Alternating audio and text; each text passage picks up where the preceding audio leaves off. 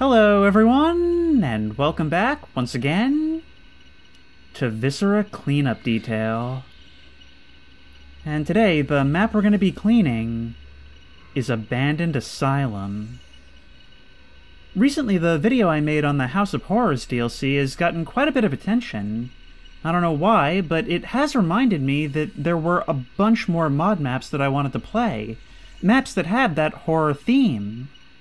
And I really like that because I've always felt that this was a very comfy game. Kind of a zen game, so adding the creepy factor to that has been just a match made in heaven.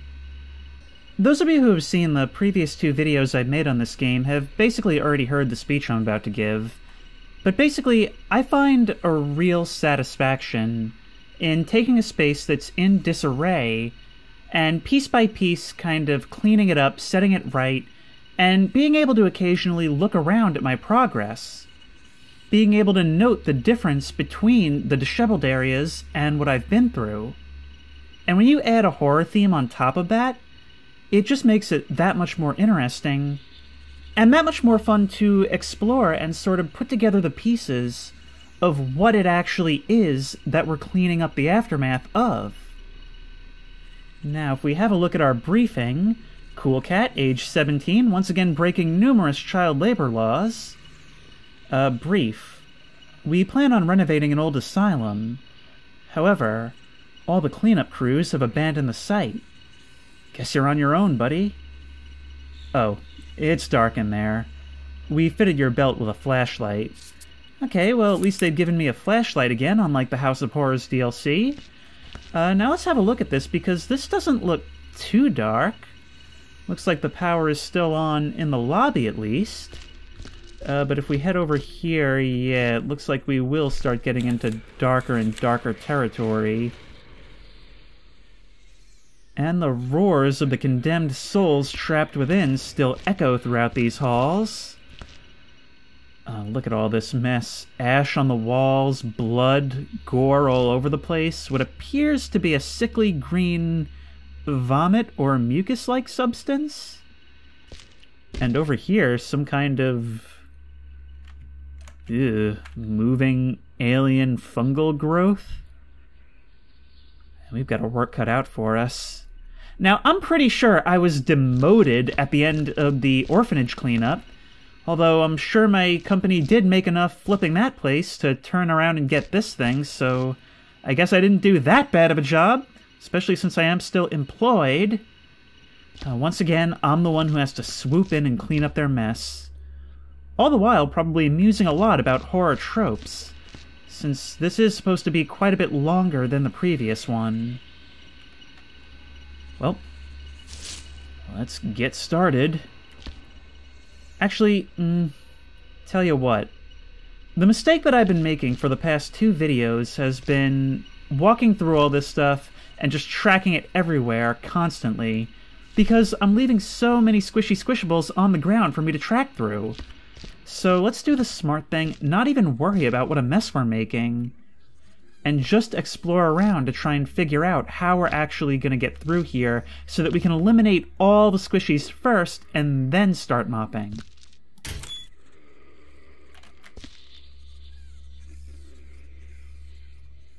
Okay, just how horror-oriented is this going to be? Because I definitely hear some raspy, groany breathing from in there.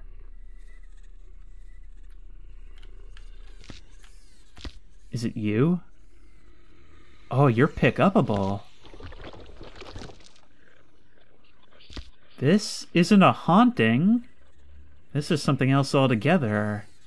Aliens or biological experiments gone wrong, taking all bets. These cages suggest biological experimentation, maybe using the patients as test subjects. We do have the ability to open these doors. Oh, what an absolute mess. Okay, if there's going to be something roaming these halls trying to eat me, I need to know that right now. I also, before I confront it, need to know where the furnace is, which I can shuck that monster into in the final act, when I become the final girl. Yes, definitely torturous experiments going on here. Did you hear that?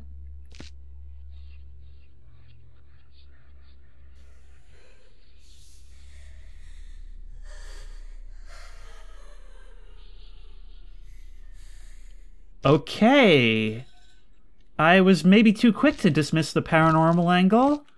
We might actually be dealing with alien ghosts. Ugh. That was not the right time to kick a piece of debris, startling me. In fact, that would be a very good time to spring another jump scare on me, don't you think? Oh, look at that.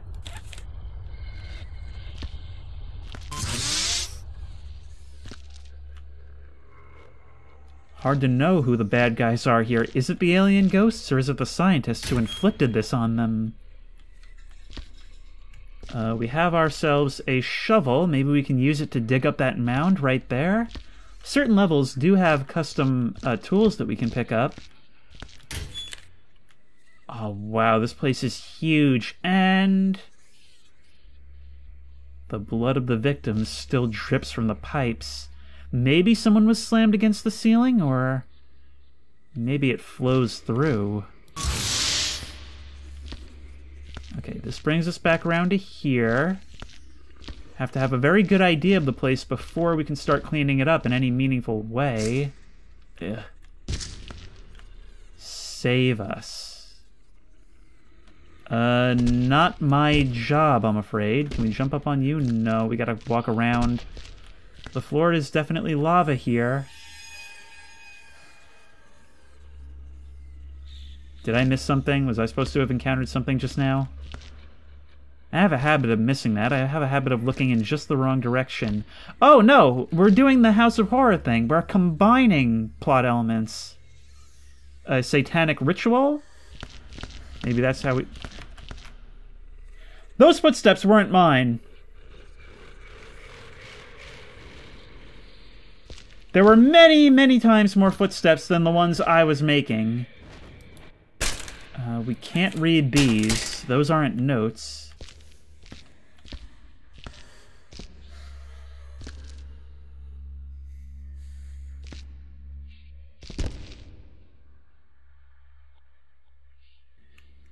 Yet another portal to HE double hockey sticks.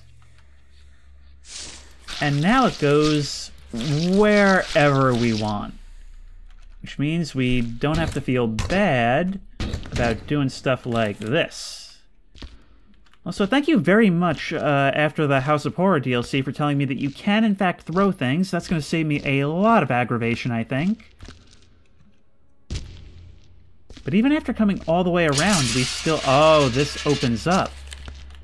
Okay, so now we have access to buckets with which to clean our mop. Can we knock this down at all? Hang on. Select our... Come on. Select... Do we have that mop broom thing? We have to be able to hit this to knock it down, right? There's got to be... Oh, that is so annoying that it's right there. But I guess we are just... Gotta work with what we got to work with. Oh, and now this opens. Okay, so that's kind of cool. So it seems like this level, sort of by design, forces you to walk all around and see as much as you can. We've got our bucket dispenser right here. We've got our furnace is the portal. But I still think there might be a little bit more. There might be some paths that I did not turn down. Such as right here, yes. Because we also haven't found a dispenser.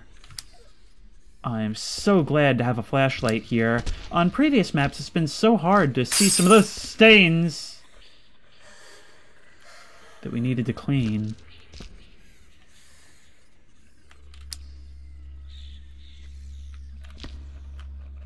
It smells all. Oh, you're talking about the sniffer. Which I only now realize that little scanny bit on the end is a trunk. That's kind of funny. How many years I've been playing this game? At least they let you bring snacks. There was a definitive change in atmosphere the moment I stepped inside there. I'm seeing stuff on the ground. Are we able to get into this place? Doesn't seem so. I hope that stuff doesn't count towards my score. Knowing my company, I'm sure it will.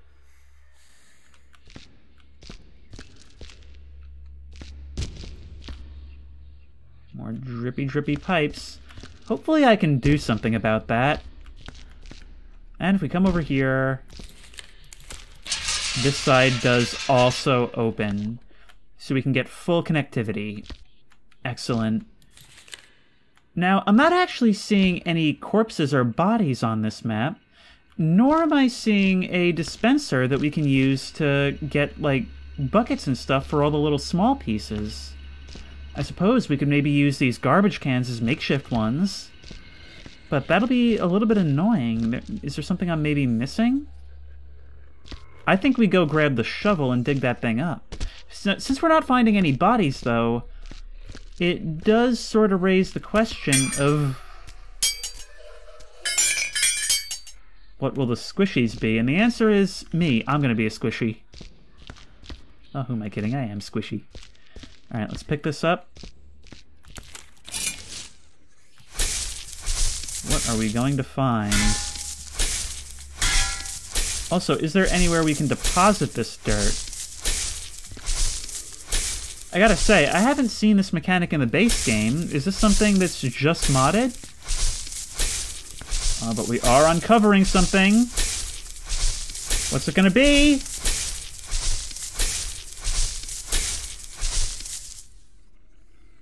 Chief Darwin. You ran away from the previous job. Come on, we'll put you back where you belong.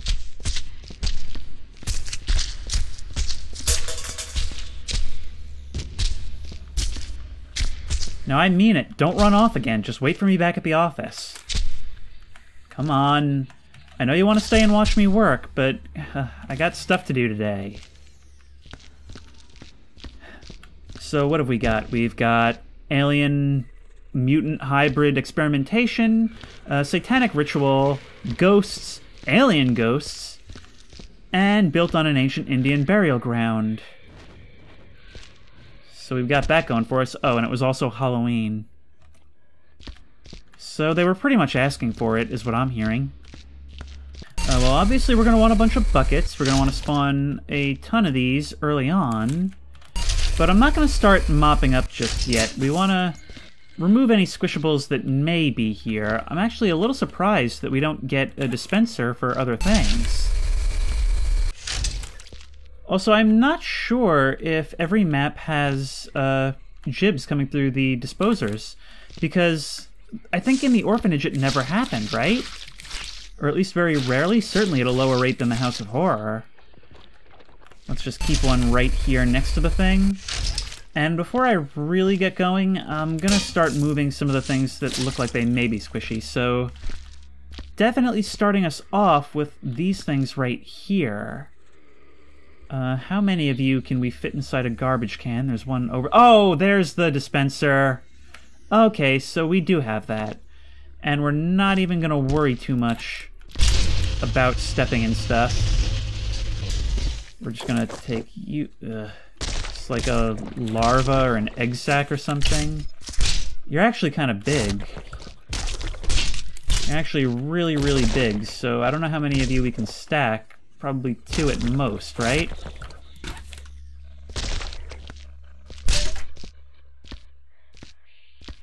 Yeah, and we're just going to slowly carry you down the hall to that disposer. Actually, for future reference, it'll probably be easier to go out past the bucket dispenser. And oh! And we really don't want to trip on the debris on the ground. That's another thing. Alright, whatever these things are, you can have them. Forces of the underworld? Ugh. Now we'll go back. Yeah, this is definitely the way to go. This is definitely going to be a lot faster, provided we move these out of the way. That's the thing, is that you do sort of settle into routines when you play this. I feel like that's kind of the case with any repetitive job simulator, is even if there's not that much to it, you do sort of get good at doing nothing. Which is really interesting in games like this. Now 2 more of these large boyos. We can turn you... Oh, you're so gross. I feel like this thing wants to attach itself to my face. I would absolutely buy a plush pillow of one, though. And let's stick it in. Come on. Come on. Oh, you're not both gonna fit.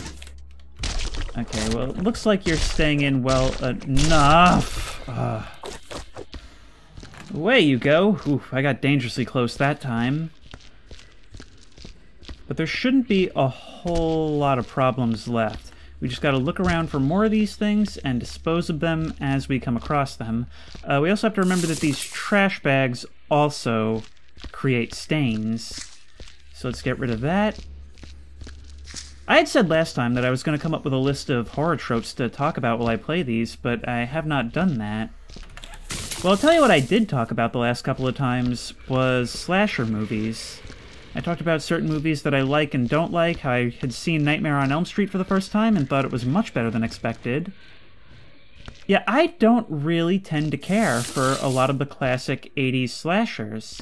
Like Friday the 13th, the first one is like, okay, I guess. Nightmare on Elm Street was pretty fun. Halloween is actually my favorite. Of the slasher villains, anyway. Because I feel like with Freddy and Jason, they sort of started leaning more towards comedy. A lot of the 80s movies went that route, and I really don't like it. My favorite is Michael Myers, because even though I don't care for all the movies, his character remained fairly consistent, didn't it? And the interesting thing about Michael Myers is that he has no character. He starts the movie with a history. He's not some unknown killer that's coming onto the scene. And a lot of the fear of him is in... well, it's in his reputation and what we hear about him secondhand. In other words, a lot of the horror comes from other characters kind of projecting a character onto him. That's really the only characterization he gets, is what other people say about him, what other people do in reaction to him. Otherwise, he's might as well be a department store mannequin that stabs people, and I really like that. It's other people's inability to understand a lack of character that is sort of the main driving force of the Halloween movies. And that's a really interesting direction to take it. I like the idea that he was a perfectly normal kid right up until the moment he decided to brutally kill his sister. And then after that, he just sat catatonic for like 30, I think it's like 15 years, until one day he just decides to start up again. And there's no discernible motive, nothing medically wrong that they can find with him. It's just that fear of the unknown. It's just evil that can't be explained. And the cool thing is, in the tons of movies that they made, it never really deviates from that, except for, apparently, in the one movie that I haven't seen, which is Part 6, in which apparently this is all part of some, like, cult or whatever. I think that's pretty dumb. I haven't bothered to watch that one, but... my favorite one, actually, is Halloween 4. Like, I know they say, like, these movies always get worse and the first one's the best or whatever. I do like the first one. I think the second one is good, but not as good. 3 is just kind of largely irrelevant and I don't care about it. My favorite is Halloween 4 because I feel like it's, at its core, the most what this franchise is about. First of all, it has, like, one of the greatest openings ever. The intro to that movie is pure eye candy, just giving us that... there's those footsteps again. Just giving us these incredible, like, grainy, orange, like, filmic Halloween images while that eerie music plays. I adore it. And then the rest of the movie is all about just the fear of Michael Myers is back in town. I feel like that's always the biggest thing in those movies, is seeing everyone else's reactions to the fact that this notorious killer may be back. In the first one, it's hearing the way Loomis talks about him, how nobody's really worried at first, and Loomis is basically just like, you have no idea what you're dealing with. One of my favorite parts of the second movie is when they're trying to figure out, like, okay, he's on the loose, where might he be? And they're thinking, okay, his childhood home, let's go try there. And they get there, and there's already, like, a huge lynch mob in front of the house. And it just goes to show, like, just how deep the impression it left on this community. I will, however, say that I love Loomis as a character, but the guy is a complete lunatic. I think now we're safe to start mopping up the blood and stuff, and we'll start with this front room here. Like, this guy, I think it's the 5th movie, which is basically just the 4th one again, but not as good. There is a scene where he picks up a screaming child, holding her under his arm. In the other hand, he's holding a gun, and he's using her as bait to lure out Michael. It is so funny. It is impossible for it not to be funny. I once read a summary of the movie, in which it literally just says, Loomis flashes iron at a child no less than twice in this movie. I think is it Halloween 2 or 4, where he's out on the street looking for Michael, and by now Michael is like this notorious killer that everybody knows about. This is going to be one of those things we can't remove. And he sees a guy in a Michael Myers suit on the street, and he's like, there, stop him. And he turns around all confused, and then he gets hit by a police car, slammed into another car, and then bursts into flames. And then later it turns out it's not him, it was some guy in a costume. It's the most overkill, and it's like to a completely innocent bystander. There's another scene where they try to... Oh no, it's just a bunch of 1s and 0s. I was worried it was going to be the combo to like a keypad or something. I don't know, there's a lot of goofy stuff in the movies, and yet it still manages to often land in its scares, and I think a lot of that is... It does a very good job of showing the impact that his presence, that the idea of his presence has on people. One of these days I'm going to do a video essay on the Halloween movies, because I really, really do enjoy them. It also helps that, you know, the rampage part of a slasher movie to me is always the least interesting part, because it is just like a montage of people getting killed. But these movies don't overstay their welcome, because a lot of them are like on the very short end. They're like 70 minutes long usually. They're all like less than an hour and a half. So it's kind of hard to feel like you're wasting your time with them. Let's see, what are some other horror movies that I've talked about? I don't want to talk spoilers about recent horror movies. I want to mainly keep it to like the classic stuff. I'll preface this by saying I'm not going to talk spoilers about this one. I recently saw Barbarian. That was a pretty good movie. It's very hard to talk about it without giving spoilers, but it's whatever you, like, if you've seen the trailer or whatever, like, whatever you think this movie's going to be about, that's not what it's about. It starts off as, like, an Airbnb horror story, where it's just like, oh, I'm in this Airbnb with this other guy who I didn't know was going to be here, but I guess we'll try to make it work.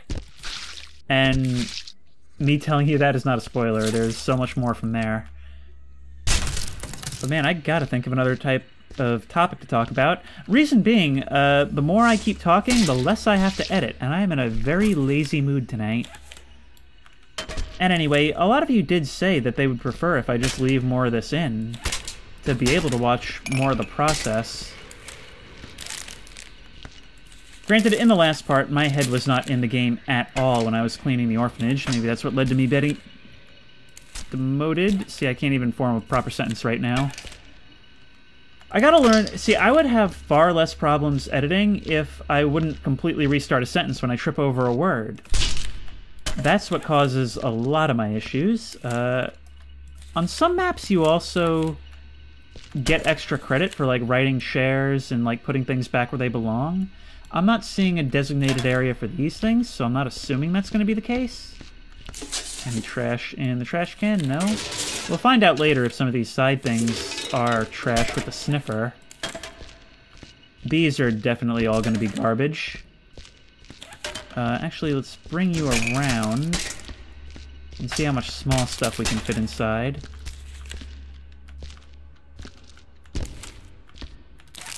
So I was talking before about how a lot of the 80s franchises, they went more the direction of comedy than horror, which is pretty disappointing to me.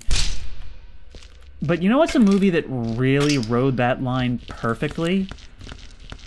Stop it, you footsteps. Return of the Living Dead. Because it took a premise that is really scary and actually played it for the maximum horror. The only comedy in the movie comes from the characters themselves and the fact that these, like, naturally funny, naturally eccentric personalities are present in this horrific situation. But they don't act like complete oblivious idiots. They are serious characters who act like they want to live and actually behave pretty intelligently for the most part. But they have their quips, they have their character flaws, they, you know...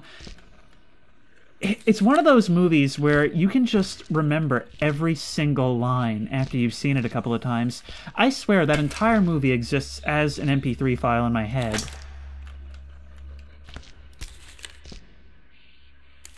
I don't know, it's just such good script writing where every little detail stands out so much.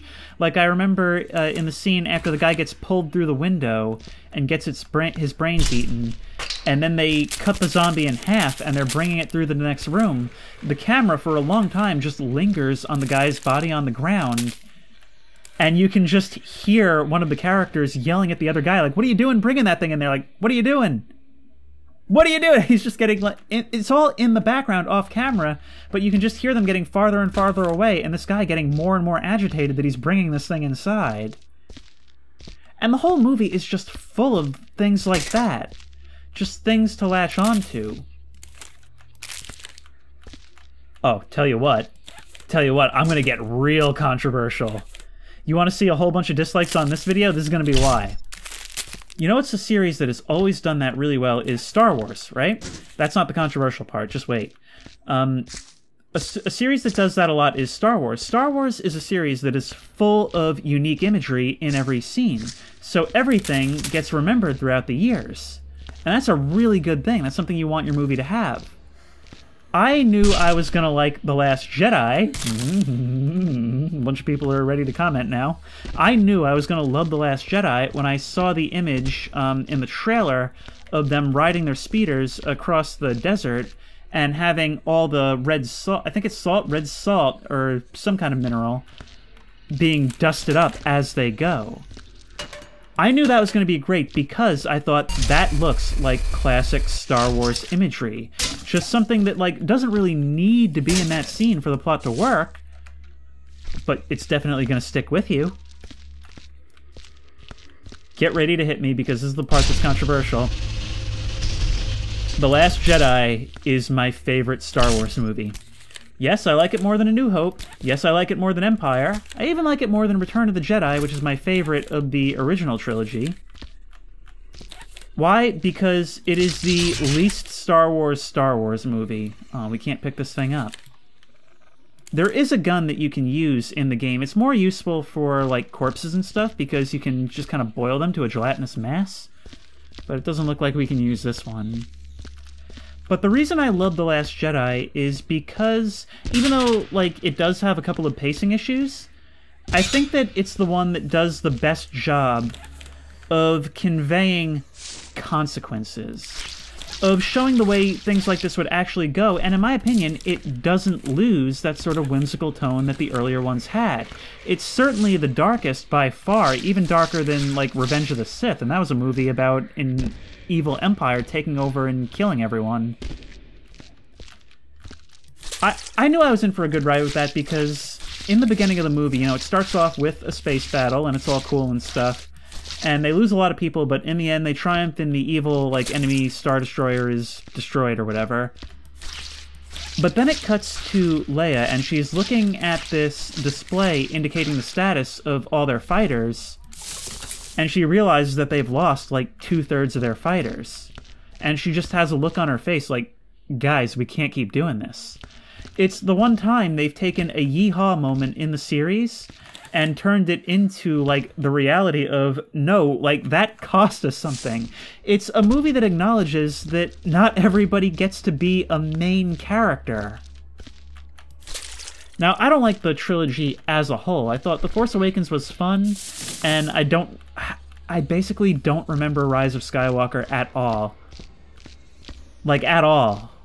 So that is kind of the review. I remember a cavalry charge on a spaceship's, like, hull. That was pretty friggin' awesome. But that's about it. Oh, and somehow Palpatine returned. Good performance from Ian McDermott, but, like, you know, why was he there? You're allowed to have other villains. What was I talking about? Oh yeah, I was talking about The Last Jedi. I like how it just introduced consequences, because I feel like what The Last Jedi and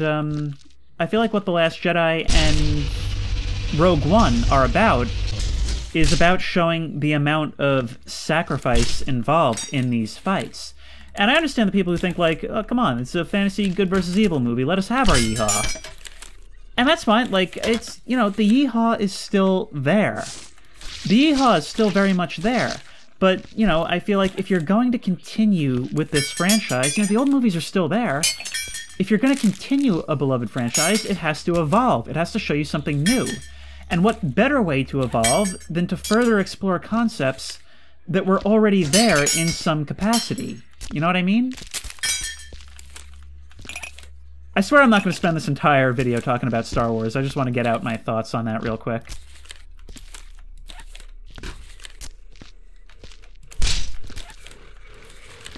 Alright, a lot of garbage to clean up here. A lot of stone, which... Oh, I see. I guess it's supposed to be the concrete from these pillars that the metal is encased in. Alright, well, a lot of it is small enough that we can fit it in here. Gotta start talking more about horror movie topics. Back onto the topic of horror. There's still some more stains on the ground over there. I don't think the ash affects us. I don't think we can track that here. But we can definitely track the alien blood, which is certainly going to not do good things for the resale value of this property, which, remember, is the ultimate reason why we're here. See, look at that. He's just floating on top. I think this one is also just about ready to head over to the portal. I wonder if all these portals lead to the same place. I was talking in the first video about how, like, a bunch of medieval peasants probably started a religion about me. A bunch of mutilated corpses and organs and body parts come flying through this portal into their time, wearing strange clothing. Next, all these haunted artifacts come flying through. Oh, what are these things? They're causing all kinds of havoc? But then it gets a lot more mundane. A lot of, like, you know, coffee mugs, Coke cans, stuff like that. And after a while, everybody's just kind of confused. Now, let's bring this here. That take-up box is going to fall off, definitely. There we go. I can't move. Come on. Yeah, a whole lot more sweeping up we got to do in this kitchen, which is to be expected. I'm starting to wonder if there even was alien combat in there, or if it wasn't just, like, I don't know, Taco Tuesday.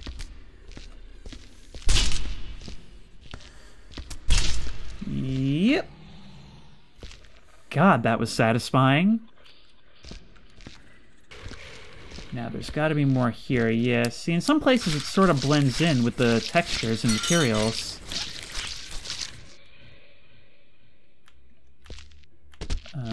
We have another bucket over there, so we'll take that with us. And let's start getting all the big, heavy stuff.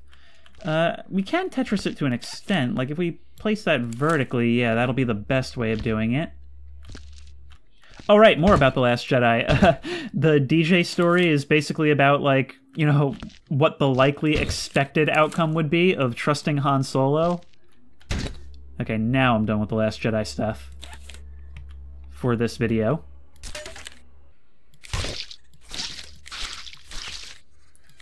See, the problem with these non-blood stains is that you just never know when your mop is actually full or not. Same with the buckets.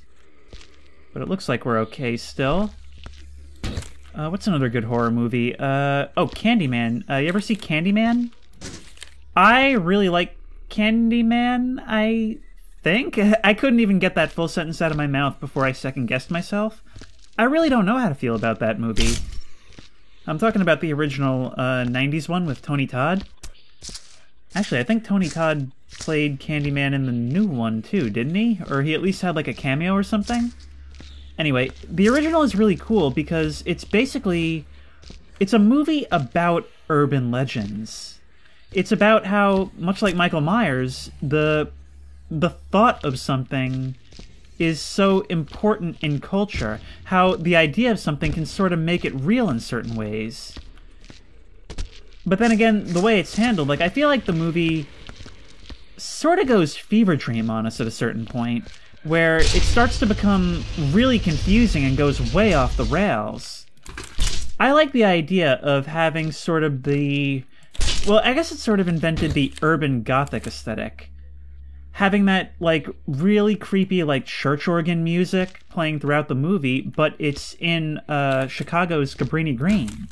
And so the whole thing, even though it's treated almost like a vampire, like Dracula-type story, but in these, like, crumbling brick apartments with graffiti all over the walls... I don't know, it's just really, really interesting. It's about how... it's basically... it's not a movie about Candyman, it's a movie about urban legends generally. Until the end, when it's more about Candyland, it just kind of gets a lot more confusing. I don't know, maybe I don't understand it well enough to comment on it. That is also a possibility I've considered. It's a movie that, like, I like a lot more in the first half. Like, I enjoy it a lot more in the first half. And I definitely think it has more to say in the first half, but maybe I'm wrong about that? Of course, the fact that it has like 4 or 5 sequels means it probably does get stupider after that, but I'm just talking about the first movie.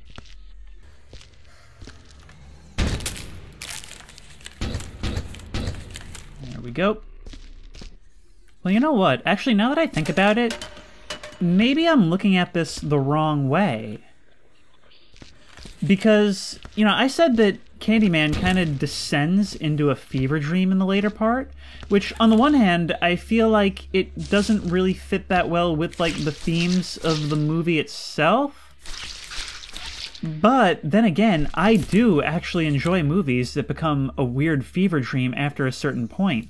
Like, Inland Empire, which is a movie that's hard to recommend, but I do take a lot of inspiration from it. Inland Empire is a David Lynch movie. It's definitely the weirdest of the David Lynch movies.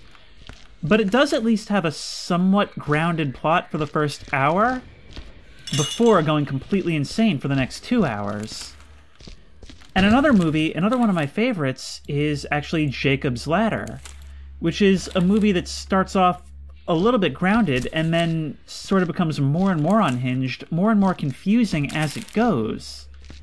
But I feel like the reason Jacob's Ladder is so great as a fever dream movie is because you have a character that's pretty level-headed, and the movie, over time, kind of gaslights you. Like, it'll show you things, and you'll start to think it's going in one direction, and then there will be, like, this whole new plot element out of left field, but then there will be something later that contradicts that, and then, whoa, what's this about? Oh, we're not mentioning it again? Whatever. Like, it's all going to a place where you'll sort of start to understand it by the end, but even then, you don't completely know what exactly it was that happened. I don't know, I can't really talk a whole lot about Jacob's Ladder without spoiling it, but it's... okay, I'm now realizing, you know, going off of Candyman, that I'll probably have more productive conversations with myself here if I talk more about movies that I'm not really sure how I feel about. And when I think of, like, horror movies that I'm not sure about, the first thing that pops into my head is the original Blair Witch Project. Now, the Blair Witch Project is a movie that I missed out on at the time, and I realized... oh no. Sorry, I had to wait for some noise in the background to shut up. But yeah, a large part of the Blair Witch is something that can only be experienced in the time that it arrived.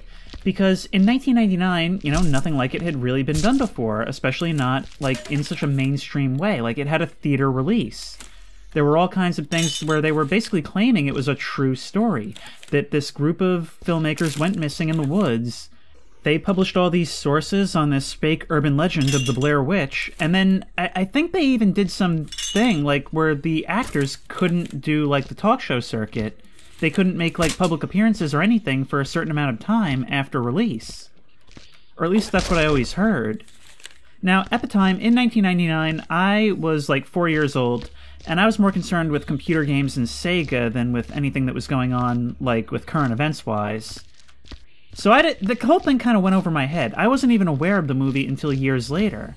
So I'm aware that coming at it, I am from a perspective that doesn't get the full impact of it. But when I watched it for myself in like 2010, 2011, there were elements I enjoyed. I enjoyed the subtlety. I enjoyed how it never really gave in and showed us too much. We never even really learned the exact nature of what's going on there. But that doesn't change the fact that it's 2 hours of people walking around in the woods for the most part. I mean, the climax is really spooky.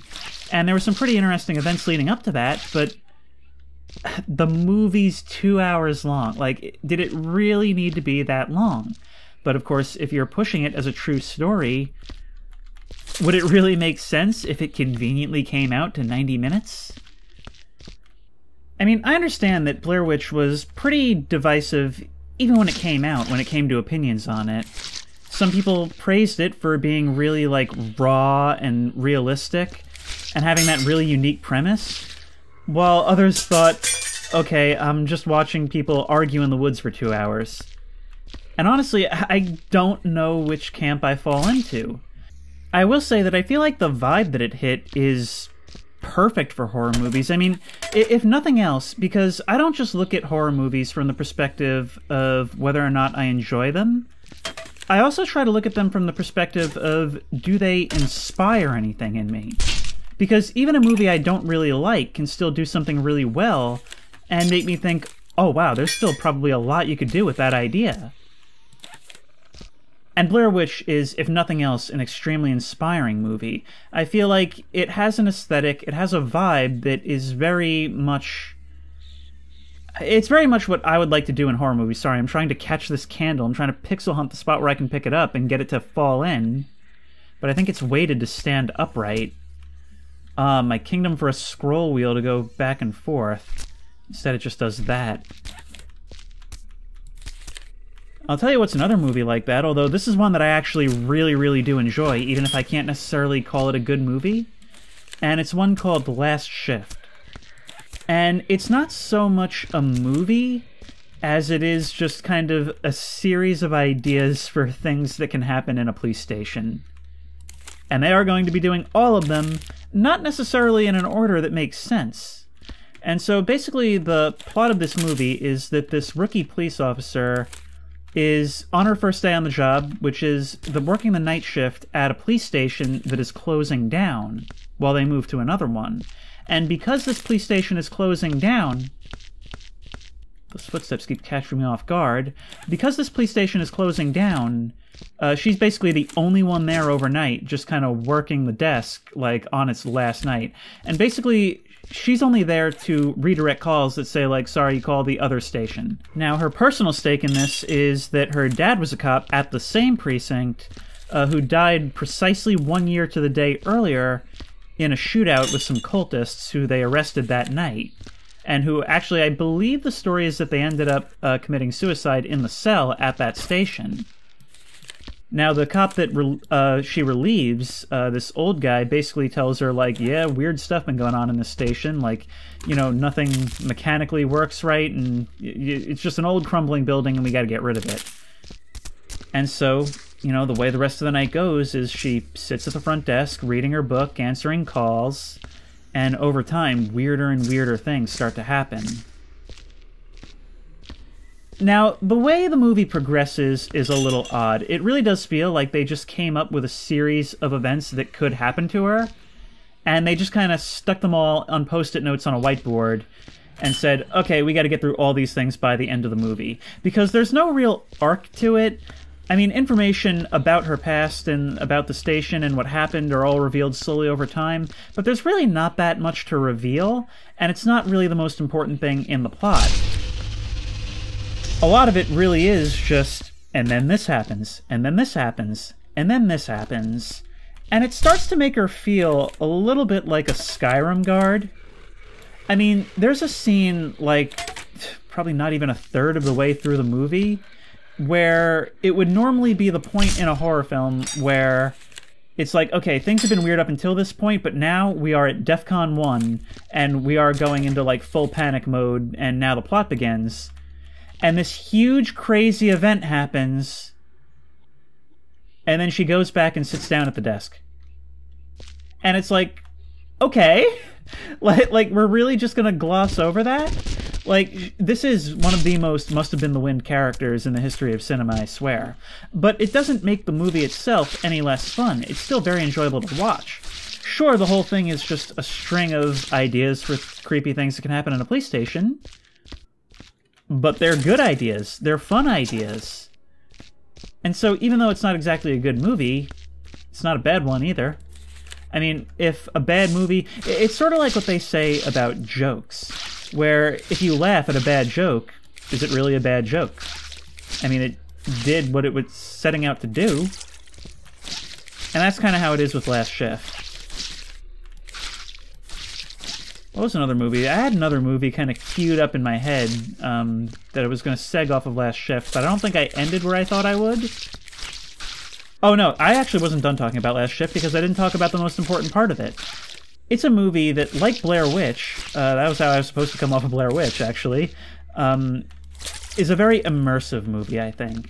It's a movie that really... It's very relatable, almost like I say about job simulator horror games, where in the camera work and in the mundanity of a lot of the events, it makes you feel like you're sitting alongside her a lot of the time. Usually what will happen is she'll be sitting at her desk, there'll be like a spooky noise or something. I cannot appear to do anything about these pipes, so I'm gonna have to get a plumber to deal with that.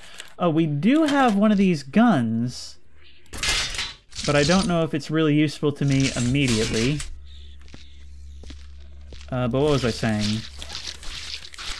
Alright, so a lot of the time she'll hear a spooky noise and go to investigate, and the camera, instead of just cutting to her arriving at her destination, the camera will follow her in usually one long take down the long hallway, through however many winding back rooms, and will stay and see things almost from her perspective the entire time. And so there's a lot of tension in just kind of the layout of the police station, how a lot of it is very... It's a lot of tight spaces, a lot of narrow corridors, a lot of side rooms that connect onto other side rooms, and so it's a perfect environment for this type of thing. A lot of the time she'll be walking down the hall and there's like 50 different doors in this hallway, and so the camera will move in such ways where you're constantly thinking like, where is whatever jump scare is going to happen going to come from? And most of the time it doesn't actually hit you with a jump scare. It's a movie that understands that the tension and the setup is better than the payoff, and so it makes it so that most of the movie is setup instead of payoff. And that's a really smart way to tackle it. Something just broke. I hope it was something that's already in the box. It also, towards the end, I mean, you know, minor spoilers, but I have to talk about it. It has one of the nicest looking shootouts I've ever seen. It's hardly a shootout, but like, you know, it's one of the coolest and most realistic looking gunfights I've ever seen, and the most dynamic.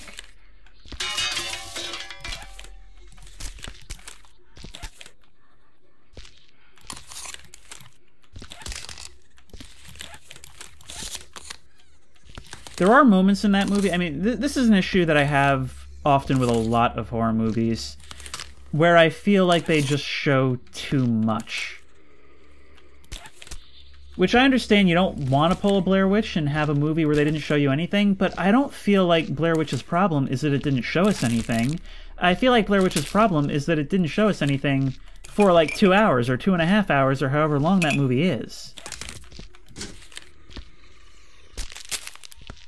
But it didn't need to show us more, and it certainly didn't need to explain more. I'm not going to talk about it too much, because there's not really a whole lot I can say about it without spoiling it, but Hell House LLC is a movie that I think kind of rides the line where it shows just a little bit too much. Where I feel like most mainstream horror movies show a lot too much, I mean, I talked about this in my video on The Orphanage when I was playing this game. How a movie that could have been good is Dead Silence. But being a James Wan horror movie, it just wants to take every opportunity for a cheap jump scare, every opportunity to show you, like, the doll's eyes move when nobody's looking, and it just cheapens the whole experience. I think a good horror movie is one that sets up a lot of scares and only actually pays off a few. And I understand it's probably difficult, like, from a writer's perspective to get the right amount. The way I would say is, you know, film a ton of them. Film more than you think you're going to use. But get it right in the editing room. Because that's what I do. A lot of the time, if I watch a movie that I think is almost good, I'll do my own edit. I really wish I could publish some of these, and I sort of judge how good a movie is in retrospect by how much I actually edited of the movie. So, for example, Dead Silence is a movie where I edited the first half, which is like 45 minutes or so, and of that 45 minutes, I removed like 15 minutes. I realized I was removing all the scares because it wasn't subtle at all. A movie like Hell House LLC, I only removed about 2 minutes. Just a couple of brief shots that I felt gave away just a little bit too much information. Now, a movie like Blair Witch, I've never attempted to edit that one, but I'm honestly not sure what I would do. Because it's a movie where a lot of it is just tension, being a movie that doesn't have a ton of events. So how much of that can you cut while still maintaining the atmosphere that it creates? Because a lot of it isn't even the fear of the paranormal or what's stalking them in these woods, because they don't even think about that for a lot of it. Most of it is the very real survival fear of just being lost in the woods. Because something that I think about sometimes is, what does it mean for something to be a horror movie? Like, what is a horror movie about ultimately? What feeling is it trying to get across? And the conventional wisdom would be, of course, it's trying to scare you, and that's certainly true. But there's different ways of scaring you. There's different types of fear. And a movie has to make the choice of what it wants to focus on the most. You can do multiple types of fear, but you don't want to be, you know, a jack of all trades, ace of none. So a movie like Blair Witch, it's got that paranormal horror, but it's kind of more subtle in the background until the movie's climax. Until then, it's really more of a survival thing. When you say horror story, when you're talking about your own life, yeah, this thing that happened to me, it was a horror story. A lot of the time, it's about you being in a situation that you didn't expect to be that bad, but it just kept getting worse and worse and worse and worse. Basically, at every turn, the worst possible thing happened. Could stand to take a page from, like, the real sort of horror stories that people tell about their own lives. What is going on up here? I mean, I feel like, you know, I could say that this is, in a lot of ways, what Barbarian did, is when you're writing, constantly ask yourself, in this moment, like, from this spot that we've gotten to, what is the worst possible thing that could happen? And then do that. Because such a huge part of movies, like The Blair Witch, like The Descent, and all kinds of other things, is the element of despair. Of hope spots, of seeming like, okay, this is going to be the end of it. And then it turns out things were so much worse than you thought, or things get so much worse than you thought, and you're right back in there. It's about that rising hope, and then dashing those hopes throughout. Also that you can have the thing actually end in darkness, or have that immense catharsis when things finally turn around and the protagonists get their way. And there's very good examples of both types of endings.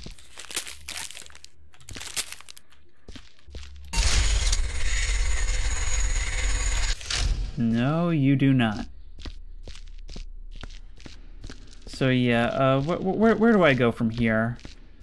Every once in a while, I think I'm just going to start alt-tabbing out and just, like, browsing my folder full of horror movies and see what I come up with. Because sometimes all I need to do is skim the names of certain movies and have an idea of some things that I wanted to talk about. Things that I don't really want to put the effort of a video essay into, which, by the way, when's the last time I published one of those? but things which I feel are at least worth mentioning, especially during a time like this where I'm kind of doing a repetitive task. A lot of horror kind of lives and dies on its premise alone, where it's like, you know, this movie is going to be about a certain topic, and either you're kind of here for it or you're not. Which, you know, fair enough. Like, you know, sometimes you're just not going to like it just because of, like, the nature of what something is. Or really be into it, whether it's good or not, depending on the nature of what something is. Like, you know, me, anything to do with, like, urbex or abandonments, I want to see it. I don't care if it's good. One good example would be the Chernobyl Diaries. A lot of people didn't really like that movie.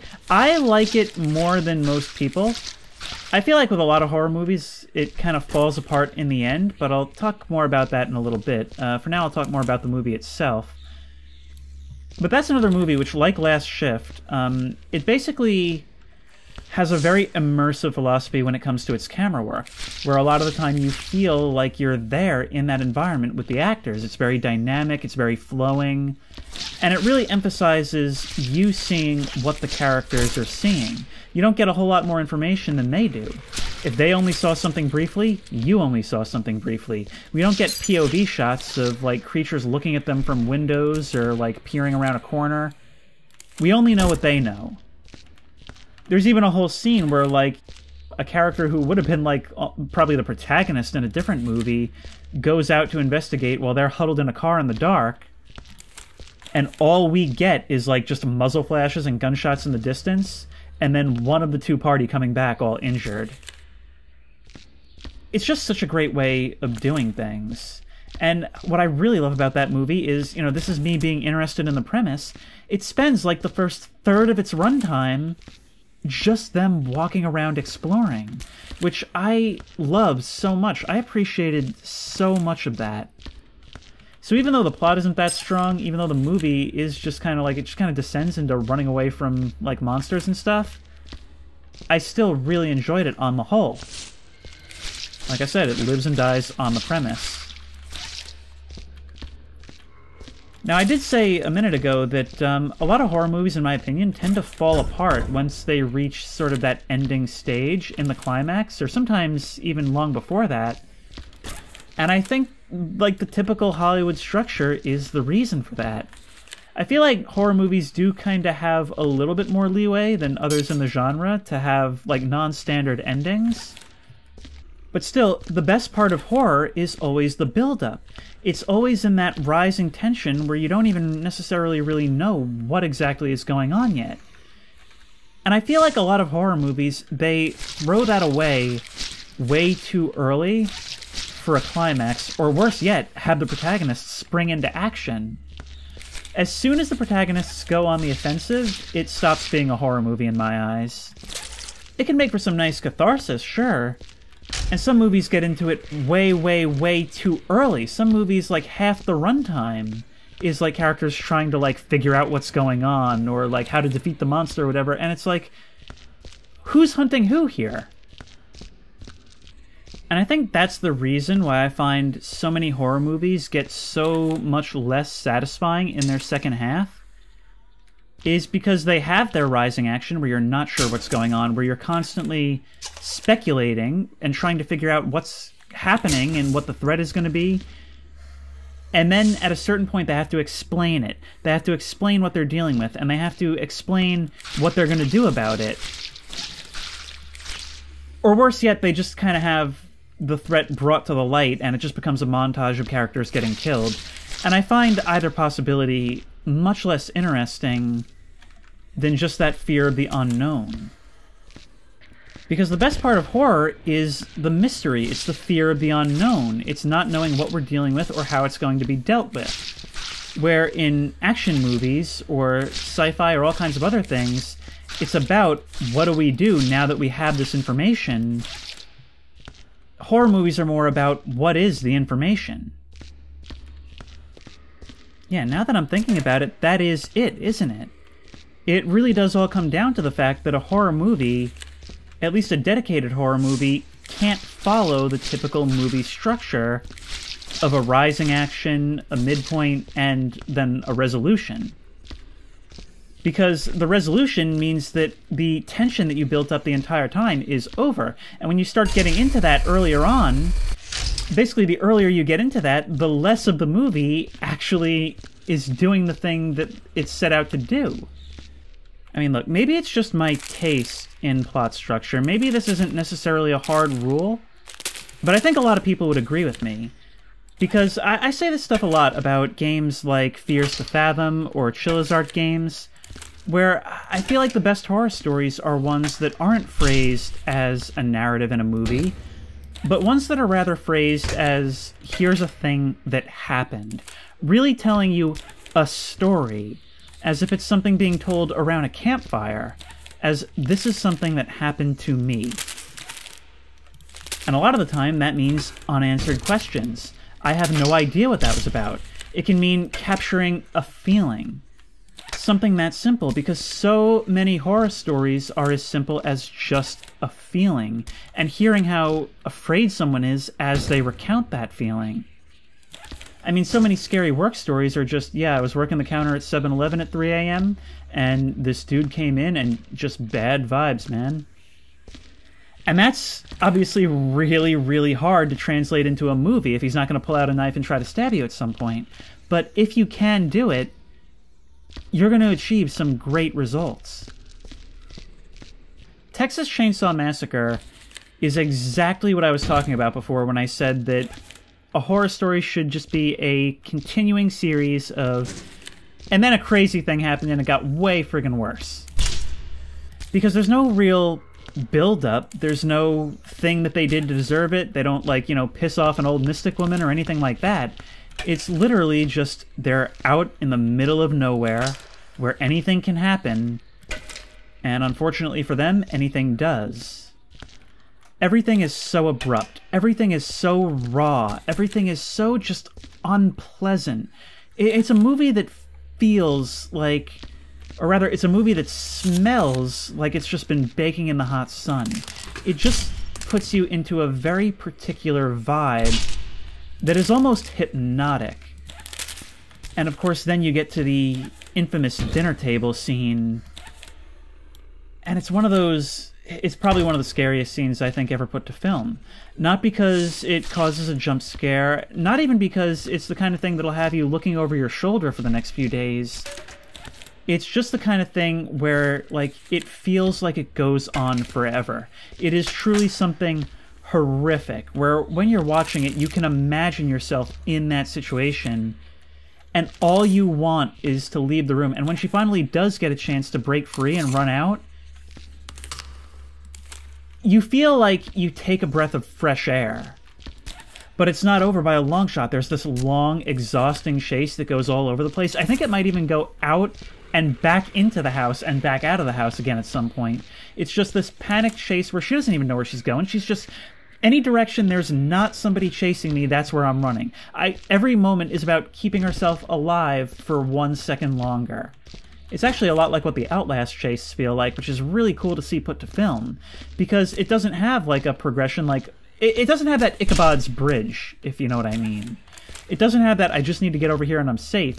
It is pure panic because she knows she has to run, but she doesn't know where she's going to go. And that is absolutely terrifying. It really reaches into that sense of despair that I talked about before.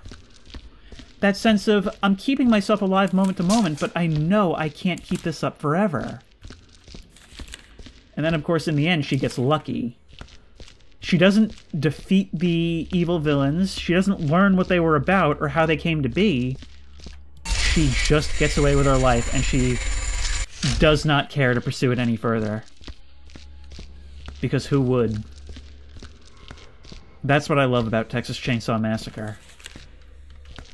And then there's all these, like, remakes and sequels and stuff. I think the second one is just, like, a straight-up comedy, which, like, fair enough, because at least you're doing something different with it. But then all the other ones, like, feel the need to explain more, where it's like, but don't you want to know where he got his chainsaw? I don't know, I assume they drove into town and bought it from the store or something. Who cares?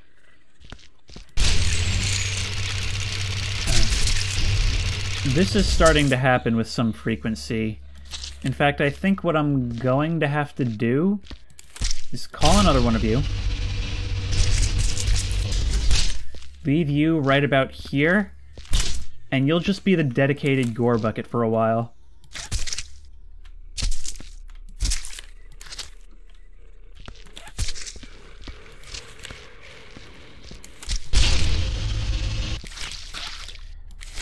I think now would be a good time to start, like, mopping up generally. Oof. Start mopping up over here a little more, because I'm pretty bored with that hallway. I swear I keep hearing new sounds in amongst the old stuff. Yeah, a little bit right there. I'm a little bit surprised and concerned that we can't pick up these samples, because that suggests to me that my employer wants something to do with them. Is this how we get Resident Evil? Anyway, let's begin removing all these. Oh, there's something I can talk about, the Resident Evil movies. I have not seen it. I don't even know, like, what number they are, how many there are. I haven't seen all of them, and I don't care to see any more than I did. The last one I saw was the one that came out in 2012. Of all of them, the only Resident Evil movies that I like are the first and second one. I find them at least entertaining for as stupid as they are. The rest, I don't know, they're all just kind of like boring garbage and set pieces, and they're just... they don't have that life in them. They don't feel entertaining. They don't even feel, like, cheesy in a fun way. They're just kind of soulless. They're just kind of empty. And for that reason, I don't think they're very good. Now, I will say, the one that I saw in 2012, it had the sickest ending of anything ever, because it ended with they're at the White House, and there's a whole bunch of soldiers, and they're all defending it. There's a big wall around it, and there's just a sea of zombies and mutants surrounding it, and it's like, we are in for the fight of our life. The siege of DC has begun. From what I understand, like, as soon as the next movie came out, which was like 5 or 6 years later or something like that, I just checked. Do they continue with that? No, they skip right over it? Okay, understandable. Good day, sir. I will not be watching anymore. But tell you what, forget about the movies. What about the Resident Evil games? I actually slept on the games for the longest time until Resident Evil 7 actually kind of reinvigorated my interest. And the reason for that is because I was a little kid, I was like, oh man, I love zombies. And so I begged my parents to rent for me Code Veronica X from Blockbuster. Dating myself, aren't I? So we got Code Veronica X, and, you know, we brought the game home, played it, and I was so afraid. Like, first of all, I couldn't figure out what to do. I think it starts off with you're in a jail cell, and you have to figure out to light the lighter in your inventory, and then you get jump scared by a guy who's just beyond the bars, because it's like pitch black. So I was already in a very creeped out mood. I was such a scaredy cat as a kid, where like I would refuse to look at the screen if a horror movie was on. I only liked like children's horror. And then you had to make your way around in the dark, and it was super spooky. And then upstairs you got to the graveyard and zombies started coming out of the ground, and I was like, nope, nope, nope, the end. And that was the last I really heard about Resident Evil for a long time. For some reason I was fine with the movies, but they weren't really very horror-oriented. But anyway... Okay, so that's where we're at with trying to transport these pieces of the door. But anyway, years later, Resident Evil 7 comes out, the trailers and the demo all look really interesting. It's more of a first-person survival horror vibe, which by that time I'm more into that stuff. And I'm like, oh, that's really cool. I actually disliked Resident Evil 7, or I didn't dislike the game. The part I disliked the most, I mean, was when it started, well, being a Resident Evil game. But then, you know, a couple years go by, and I played the Resident Evil 2 remake, and I think that was when I started to see the appeal of the series. Now, I had tried, like, a couple of times over the years to get into them. I mean, like, I just couldn't stand the gameplay. I hated the tank controls, hated the fixed cameras. And I understand that the fixed cameras were so that they could do some, like, really impressive stuff with, like, PS1-era technology. And it really was incredible. Like, that was how you get, like, a PS1 and PS2 game to look like a 360 game. It was nuts what they were able to do with it. But I just didn't like to play them. playing the Resident Evil 2 remake, I think, is what really allowed me to kind of see it from the perspective of how people who enjoyed it would have seen it at the time. Because I feel like, in that way, it is a remake in the truest sense. It's like they took that idea and just did it now. Because it still had all those, like, you know, survival horror, the inventory management, the, you know, creeping around elements and trying to solve puzzles and figure out where you had to go. It had the environment that you spent a lot of time in, and so you got to know the space. It wasn't constantly progressing from one area to the next. It put you in this highly detailed environment and said, this is the area that you need to unravel. And I loved that about it. I enjoyed the heck out of Resident Evil 2 Remake because it felt like what the old games were going for, except it updated the mechanics to make them less frustrating, to make them better for a modern audience. And I think it's that perfect integration. Not to mention the graphics were incredible. And it ran pretty well, too. A whole lot of extra garbage in this hallway. I got my work cut out for me.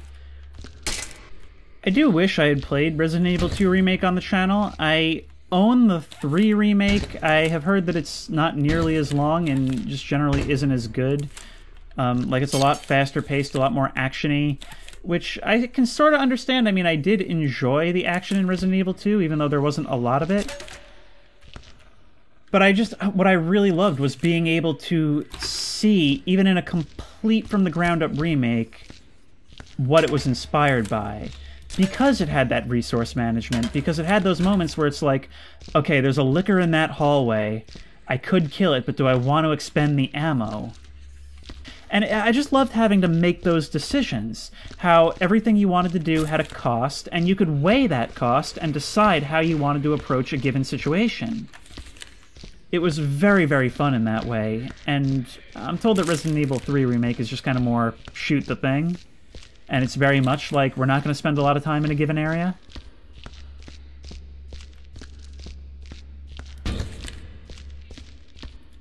Tell you what, for these bigger things, maybe we'll put them in these garbage cans, which I might have to get rid of anyway, and just sort of stick them vertically. There we go. And, yeah, we can kill a few birds with one stone this way.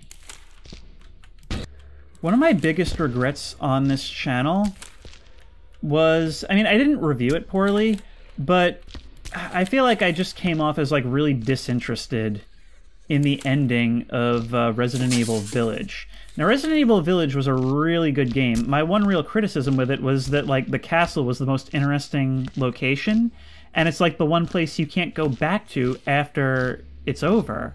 Or at least I don't think you can. But I feel like I came down too hard on it for 2 reasons. The first was because I finished it in like a 4-hour like marathon session because I just wanted to get it done already. Because prior to Outer Wilds, I had been really, really slow to get series done. And also, like, a big part of it, I think, was the fact that... I don't want to spoil it here. I don't want to spoil it here, but they killed off a major character from previous games. And... to me, like, when you kill off a character in a sequel, it makes me, and call this irrational, but it makes me like the previous thing they were in less. It makes me feel like, even though that's always kind of an expected outcome in horror media, it makes me feel like, okay, so everything we just did, like, everything we did for survival was for nothing. And even though Village kind of sets it up where it's like, okay, well, no, because you're living on through this sort of legacy... that didn't land for me, especially after being so burned out on everything.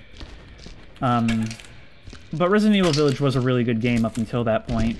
I liked how it expanded the combat, which... see, I was sort of hot on cold on that point, because it was much more action-focused. It still had some great horror. In fact, I think at the peak of Resident Evil Village's horror, it was scarier than anything in Resident Evil 7.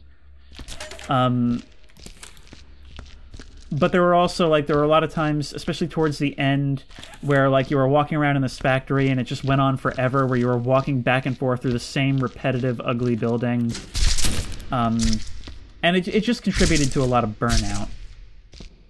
as I was saying, you know, I wasn't sure how to feel about how much more actionized it was. Because even though they did take a note from Resident Evil 7 and they improved on the action, I like Resident Evil 7 the best just because, as I was saying before, it's that, you know, you're either here for the premise or you're not. I much preferred the premise and the setting of that dilapidated old house in the bayou, of the Texas Chainsaw family of lunatics trying to kill you. And so even though Resident Evil Village represented a big increase in scale, I don't know if a big increase in scale is necessarily what I wanted. And it becomes hard to review a game on those grounds, because do you review it on what I consider to be wasted potential that others might not consider it to be? Or do you review it on, hey, they went in a different direction, but they did good things with that direction. They adapted their core gameplay and visuals and all of that to make the most of it, instead of just trying to do all of that with the original ideas. So it's hard to say. I don't think I liked Resident Evil Village as much as 7, but it is fair to say that it's a very good game that improved on a lot of things. You can't call it poorly made. Scrubbing that ceiling. Always gotta remember to look up. But the thing is, these stains on the ceiling look so much just like rust, you know? Rust-colored blood on a rust-colored ceiling. I mean, maybe it's meant to trick the player, but I don't feel like this is a game that should be trying to trick the player. I'm trying to decide whether I should just cut the moments where I'm not talking or leave them in. Honestly, do not know. Because on the one hand, this video will be like 4 hours long, but also, you know, some people like 4 hours long. But do they like 4 hours of me talking, or is anybody actually watching me put these things away? Because a lot of people just kind of like listen to me while they're going to sleep, or like while they're in the car. I mean, I feel like there's a lot of librarian watchers who don't even really like watch the video. Especially for a game like this, where, you know, there's no like suspense of like, ooh, what's going to happen next, or where's the scare going to come from. It is literally just commentary. I mean, this is basically a podcast with me playing a game in the background. That was how it was for the Walking Dead Survival Instinct video. I mean, I played that entire game, and I hardly even talked about the game. That was literally just a vessel to talk about the show. There have been a couple of times where I like paused to go do something or whatever, but, you know, it doesn't matter. I would like another furnace, because I'm getting real irritated with these things that have to be carried over there and make a trip each time. Granted, I understand some of these maps are meant to be big enough that you can kind of easily co-op them, but I'm not in co-op right now. Oh, I feel so taunted by all these laughs echoing down the halls.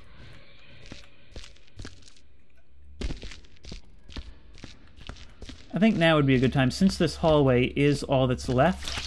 I think we'll save ourselves a lot of trouble if we start mopping now. I believe I brought over some buckets, so that's good. Although from the sound of it, there's still some grossness on the floor beneath me. Those are black footsteps. So maybe the ash really can gross me up.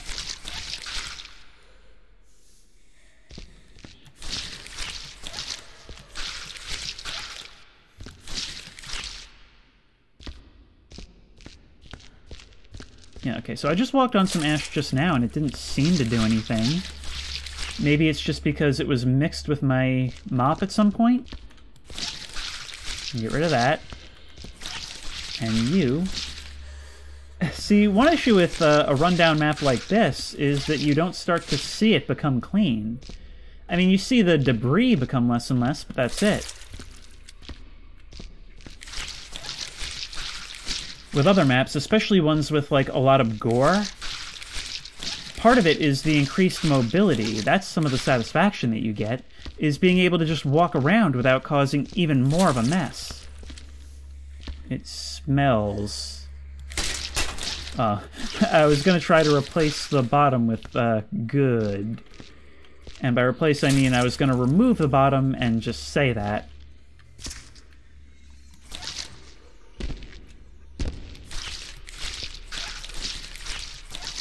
There's still all kinds of nastiness on the floor, I think. I mean, besides the obvious, I mean, they are the floors of a prison cell. Which, by the way, that's another misconception that, like, so many movies and, like, books and all kinds of things have, is the idea that an asylum is like a prison. Now, institutions like this, as far as I know, don't really exist anymore, at least in America. But basically, I mean, I've explored a few of them, and they never really look like that. Even the one I explored that was explicitly for criminally insane patients, it didn't really feel like a prison. Remember, a psych hospital is supposed to be a hospital first, and most patients would be there voluntarily. Now, of course, in the criminal building, which you can look that up on my channel, I explored it like 8 years ago at this point. I believe I called it the Madhouse.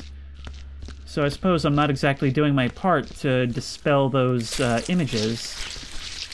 But basically, it was a place for criminal inmates, or rather people who were sent there as an alternative to prison in a criminal trial. And so, like, one of the patients there was, apparently it was a famous story. He's still alive and still locked up. And it was a guy who, well, apparently he was a cannibal teacher who apparently killed, sexually assaulted, and ate one of his students. But not at the school. I don't know why I made that distinction, but there it is. You have it now. And I believe at one point he might have actually even run the hospital's internal newspaper. And I believe the most dangerous patients were kept... I have to keep correcting myself from saying inmates. The facility's most dangerous patients were kept on the top floor. And to mark them as dangerous, they would have their heads shaved. They would all be moved in a line, in a group, whenever they had to bring them to another building. But as for the entire rest of the facility, this was just one building. The entire rest of the campus was... well, it was mostly voluntarily. Most people could leave whenever they wanted. Wasn't that even a plot point in One Flew Over the Cuckoo's Nest? Where Jack Nicholson's character is like, you know, he's planning like, okay, I have an idea, like, we're gonna all bust out of here. And all of them just kind of look at him and they're like, you're the only one that's here by court order. Like, most of us can leave whenever we want.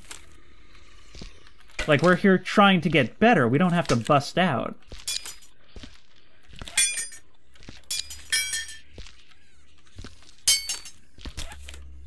Toothbrush in the sink. Disgusting. You know, a lot of larger objects here. You gotta angle them correctly, but it's so hard to Tetris when you can't control your depth. All these tools.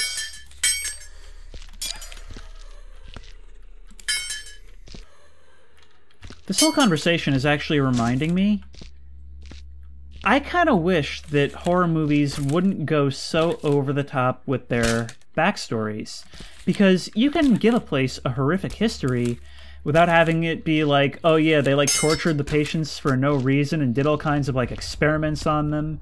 And like, it's not like stuff like that doesn't happen, but I feel like you can have much more mundane like sources of that horror.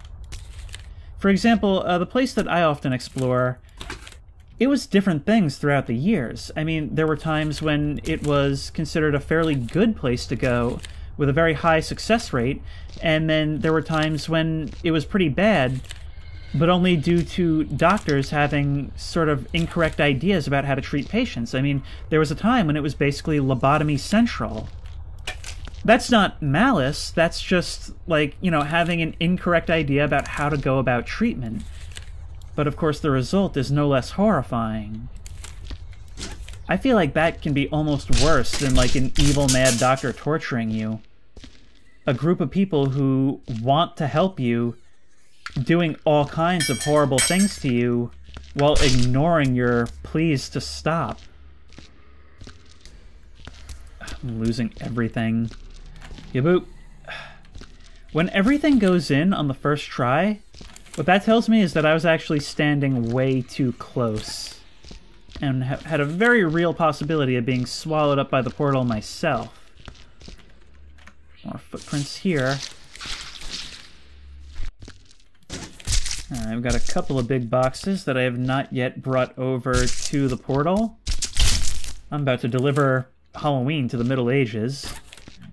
Let's just stick this on top. One thing that I don't really understand while exploring is who's doing certain things. Like, I understand often you'll find holes in the walls, toilets ripped out, stuff like that, because wiring, pipes, all of that can be valuable, and it gets taken by scrappers. Who is pulling the lids off of the toilet seats? Because it will, without a doubt, be every single one you encounter. Unless a place is, like, really well taken care of. And why am I still running into these things? I'm really hoping it was just unnoticed within this debris. I should probably grab another bucket, because I am kind of cleaning that last hallway now. We actually have made a decent amount of progress, but why am I going all around through there? I should be going this way.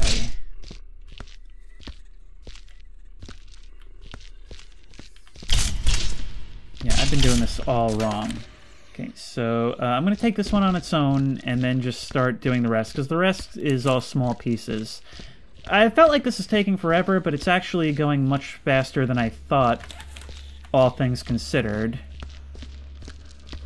Although I am going to have to go around with the sniffer. Wouldn't want to be demoted again for cleaning 95% of debris in an abandoned, crumbling, haunted orphanage. I suppose I did technically leave it worse than I found it, but that wasn't my fault. Because there was that floor that collapsed. Ah, these big pieces.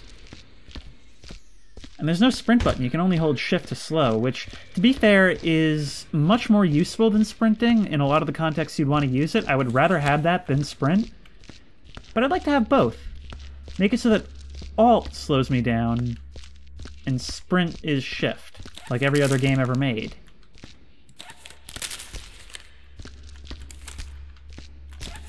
Urbex, by the way, like, I get a lot of questions about, like, how to get started with Urbex, what to look for, how to do things.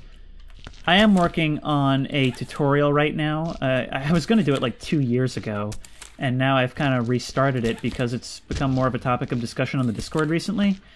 But that is coming. I'm going to explain all the basics. You know, it's not like I do anything super crazy myself. I'm not, like, rappelling down from buildings or exploring mine shafts.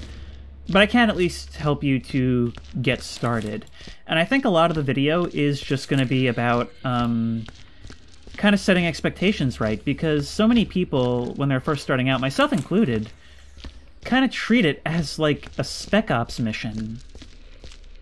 But in reality, it's usually much more mundane. It's much more cool than creepy, at least in my experience. Like, one of the things people always say is, like, I would love to explore, but, like, I could never do it because I'd be too scared.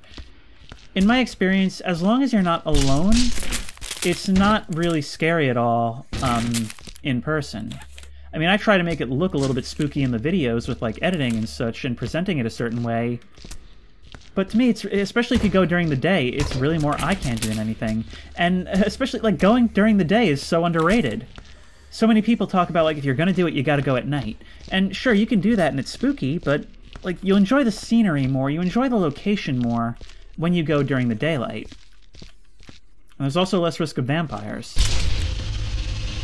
Now, I think these wood pieces are going to have to be on their own, which is real annoying, but at least we're coming closer to the end of this thing.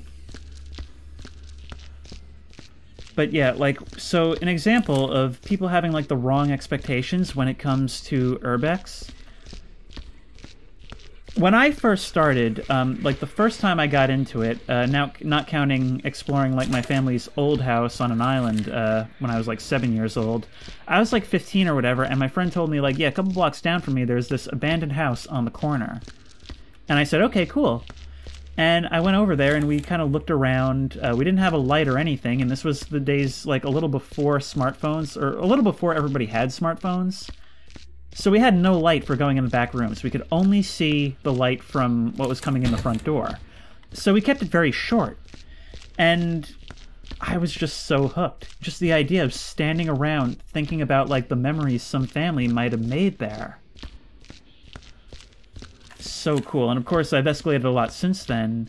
And we made several return trips back there. And on one of those return trips, I went with 2 friends. And we were like, okay, well, it's an abandoned spot. We've got to be prepared. There could be all kinds of, like, homeless or drug addicts, which in our mind was like enemies in a video game. And so, you know, one of my friends brought, like, this, like, big hunting knife. We picked up a branch from the ground and, like, sharpened it into a spear. We were, like, walking down the road looking like we were going to go fight vampires or something, but definitely not Blade. And it's so... Looking back, I cringe at that so much, because if we had gotten caught inside that abandoned house, the police would have said, "What are you doing here? Get out of here." And maybe called our parents if we're, like, you know, not polite and respectful or whatever. Also helps that we are white as ghosts.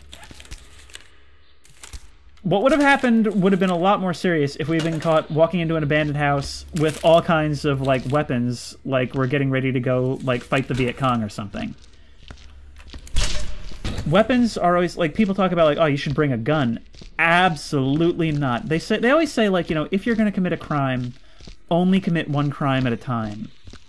And that holds especially true for urbex. In most countries, there are hardly any consequences for getting caught on a first offense at a location. In the US, you're also very likely to get very light consequences, if any at all, most likely a ticket or something.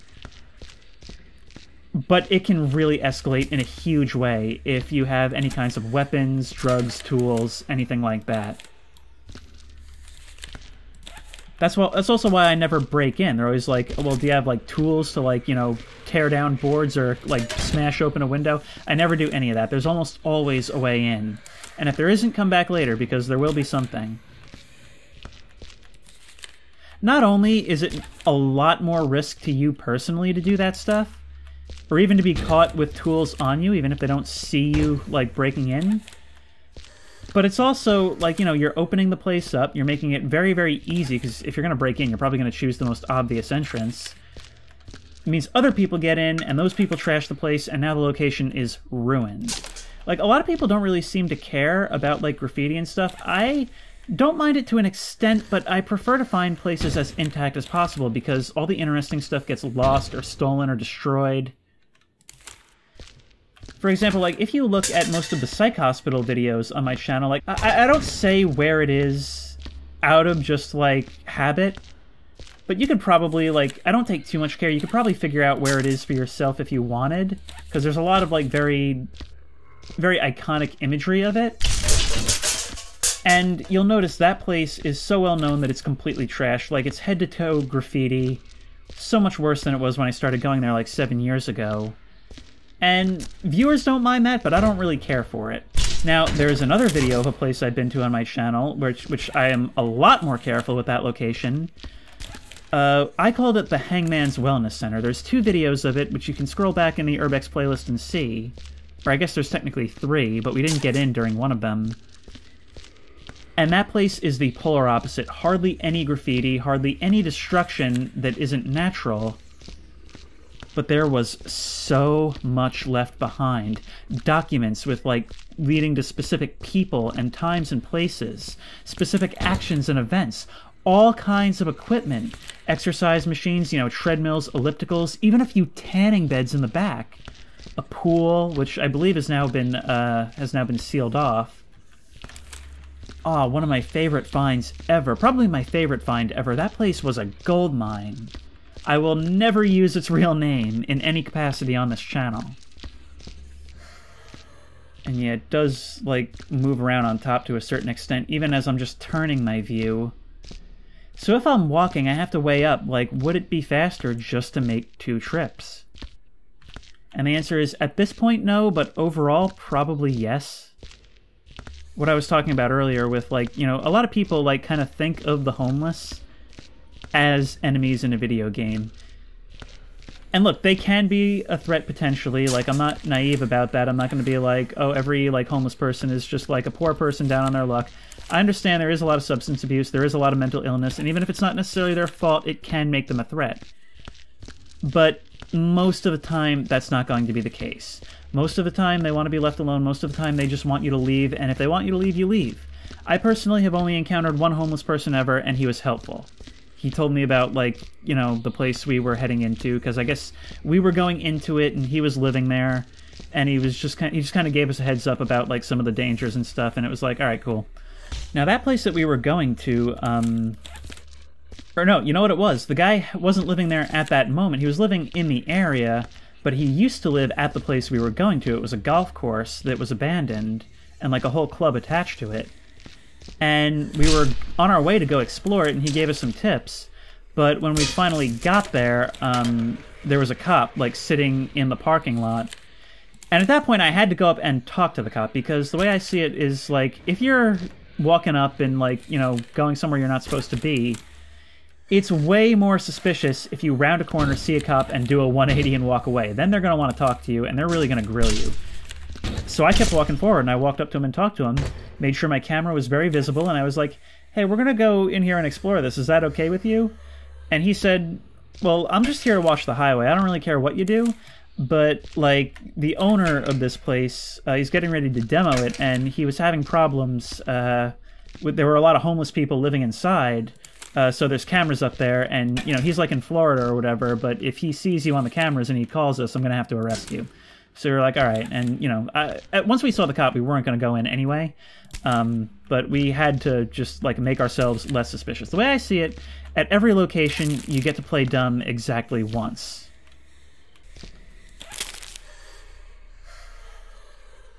Yeah, and here in particular, you can really hear that ghostly wailing.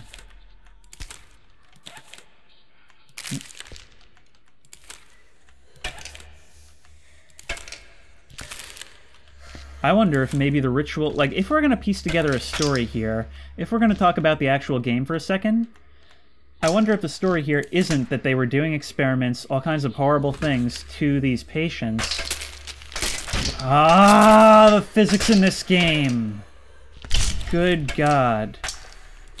But they were doing all that stuff. Maybe the ritual that we found in somebody's cell is what caused them to be able to come back as ghosts, and maybe gain some kind of power that they wouldn't have otherwise had. Oh, there's so much more that still has to go.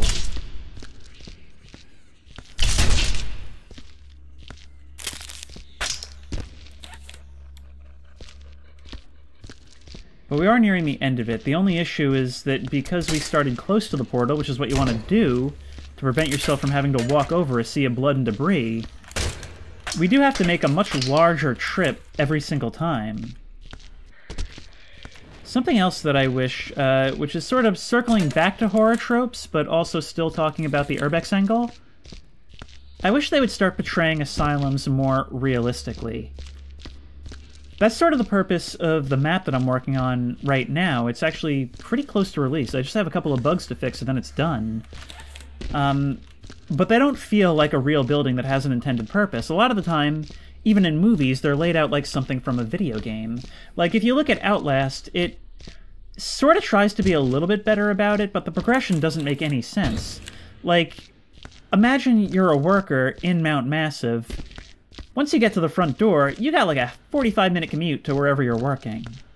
Like, how many windowless rooms can there be in an asylum? You're breaking so many fire codes. There's no ventilation. I feel like Mount Massive, when you view it from the outside, kind of makes sense, but the interior kind of doesn't. Even though in Whistleblower, it does make it all connect in a way that's sort of cohesive, it's still not a thing that would ever exist. You know what's a movie that actually did it well because they actually shot in a real abandoned building is Session 9. That's a movie that I feel like I was too young for that one when I watched it. It's definitely a very slow burn. And I was kind of bored by it when I watched it. Like, I was very intrigued by it about what was going to happen next. I was probably like 15 when I watched it. But it didn't go in the direction I was expecting, and so I feel like I kind of mentally checked out at the time. I'll have to give that one another watch, because I feel like that's one that would benefit from me understanding it better. You know what else is a movie that I enjoyed more as an adult, though? Day of the Dead by George Romero. Now, I've always been like a huge zombie fan ever since I was a kid. I love The Walking Dead. I love the Romero movies. There was a period where I pretty much loved any zombie content I could get my hands on.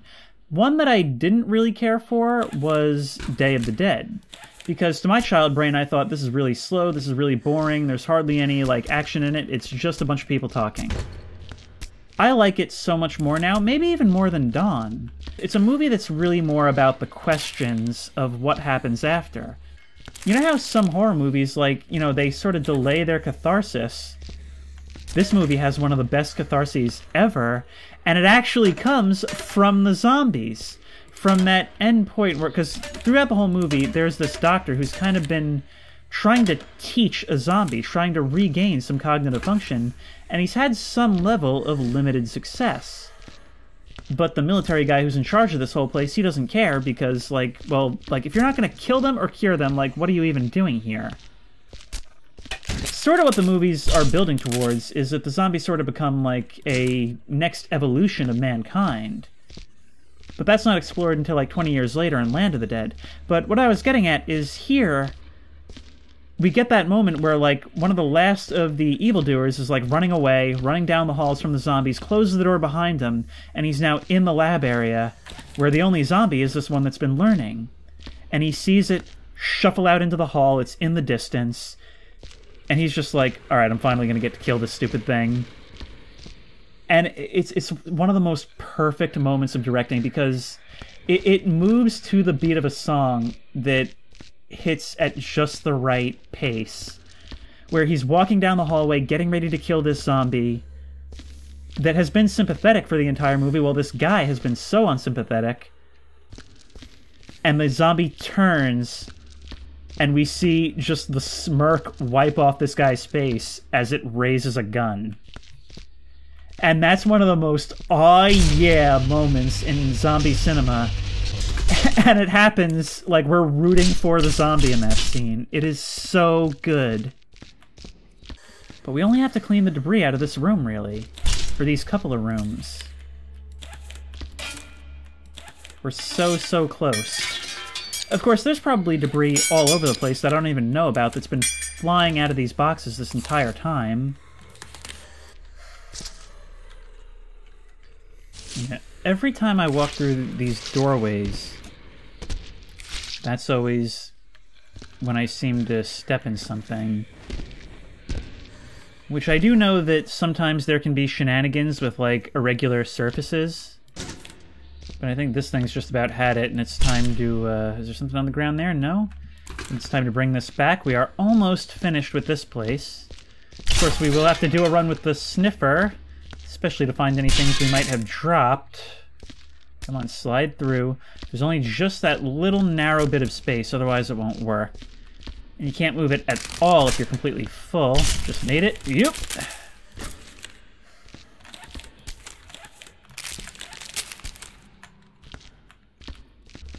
I really do wish that I had, like, the legal freedom to post some of the edits that I've made to horror movies, because some of them are actually, like, quite significantly changed. Like I said, Dead Silence, I removed, like, 15 minutes. Or, I say like I said, I try to keep all these videos self-contained, but I also try to avoid going over old ground too much, and that can become quite a balancing act after a while. Basically, in Dead Silence, I found that I was cutting all the scares, because amid this dumb movie about a dummy that moves its eyes and, like, runs around and, like, kills people or whatever, was a pretty subtle horror flick that I actually really liked, that had a lot of creepy elements. And I'm just... Oh, these doors do open. It just wasn't working when I tried it before. No, you have to hit exactly the right spot. It doesn't work between the bars. You have to be touching the bars, but our crosshair is invisible. Okay, so a little bit of extra work, but not a ton. I think whenever you have to optimize your trip... Stop that. You have to optimize your trips as well. So, like, if there's something big and you need to go back for another tool, it helps to pick up that big thing, bring it back to the thing, and then pick up the tool on the way back. That way you save yourself a trip. Let's start taking all the small things, and we'll save the big things for their own trip. I should have inserted that clipboard first so that it could be flat. Maybe it still can be if we do it vertically. Oops. Viscera cleanup detail really needs Viscera to be fun. Because in a regular map, cleaning isn't just about being like, okay, I finished that room, I finished that room, I finished that room. It's about paving the way. It's about taking a bloody mess and making it look just like a normal place again. Although maybe with a little bit of damage. Here, it really just looks like we're trying to use a leaf blower to blow the leaves out of the forest, which is a real task my dad actually assigned me to do one time. Come on, get out of there. And sometimes things get stuck. Now you can use the... I don't know if we ever picked up the broom, but we do have a shovel. Come on, get out of there. I think it's clipped inside.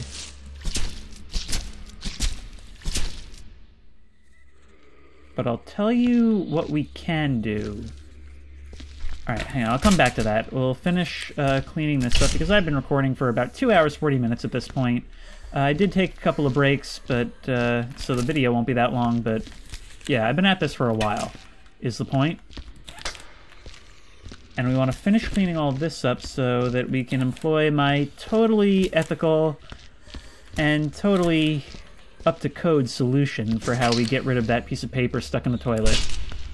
We don't try, you know, flushing, since, judging by the irregular dripping coming from the pipes, the plumbing is clearly still working. Can we get a heavy piece to slide down on top? I think that's about all we're gonna get. Oh, it wants to bubble up. Come on. Oh, that precariously balanced cup. It doesn't even look like it's on the thing. There it goes. Movies that are creepy, but literally just comfy. I don't know if that's actually something that even exists in terms of movies, but actually, you know what? I've uploaded this to my channel years ago. I'll put the link in the description, but you can actually watch it yourself on my channel, because I knew there wouldn't be any copyright issues.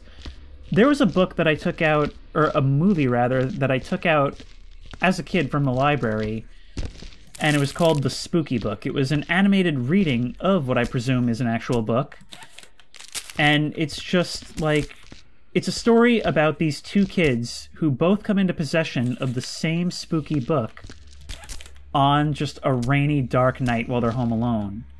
And it is the... I can't believe I've never talked about it before. It is the epitome of creepy and comfy. It was even more so in a meta sense for me because I found it at my local library on a rainy night where my mom was like, all right, come on, we'll go get you something from the library to watch, and that was it. This channel sometimes is like therapy for me. I discover so much about myself just from examining old memories, trying to figure out how I came to like this stuff so much. In you go. Seems like we do have some loose ends to tie up in the kitchen here. Remember, we want to get every bit of clutter we possibly can. Don't want to get demoted again. Where's the rest of the trash? It's more of the stuff on the floor that I really worry about. I've never been able to figure out if, like, stuff that's just in the pantry or on a shelf, if that counts. That's the vibe that I kind of try to get with the readings, is when I'm reading them, even when it's not literally the case, I try to imagine that, like, it's 8 o'clock on a Friday night, just got home from school in 3rd grade, and I'm sitting by the window. That's actually why when my room was redone last year, I literally moved my desk too near the window so I could just kind of visualize that while I'm doing the readings. And it has actually helped a lot.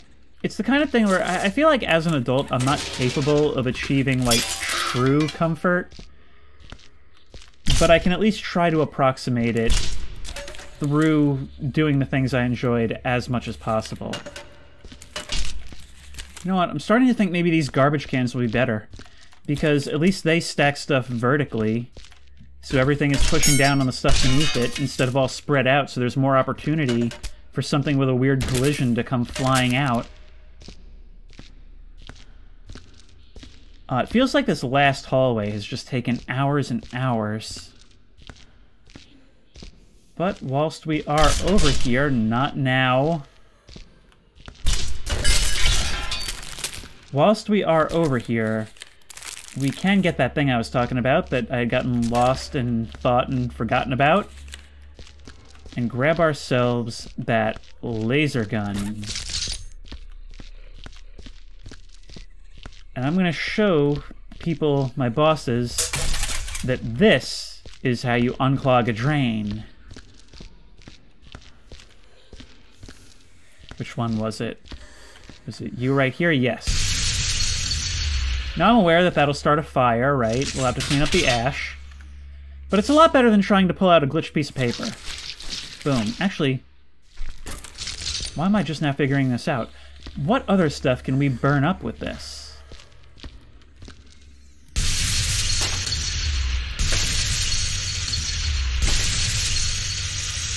We want to be careful because sometimes the fire will spread out of control like that. But it can actually be used for further laziness. Interesting.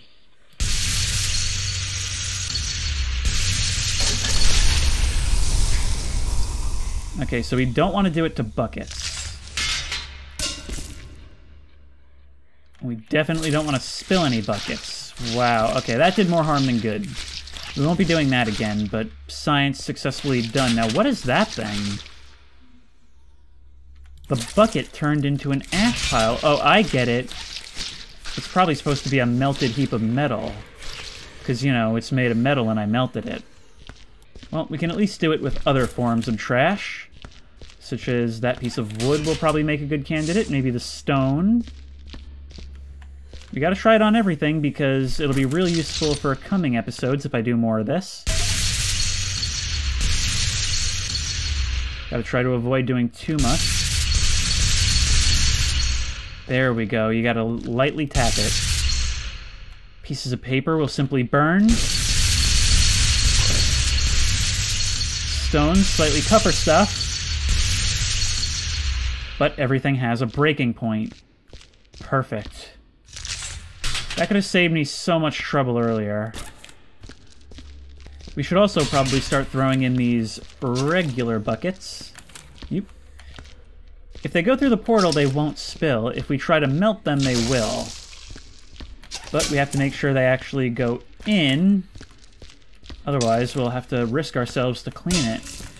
And knowing this game, I bet it absolutely does count spills beyond the portal as a spill. Luckily, it doesn't count reaching out as me going in.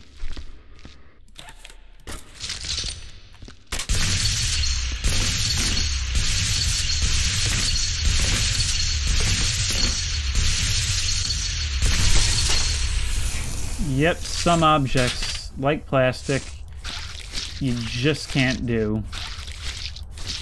Shame, shame, shame. But we do find a little bit more that needs to go away, and our handy-dandy garbage can help us with that. Just going through and getting the last of this stuff with the sniffer. We actually caused quite a few problems for ourselves trying to do this. Oh, that bucket's full. That one is not. And yeah, it's always these last parts, just the getting the last few things that's the most annoying. I'm not going to bother too much with it.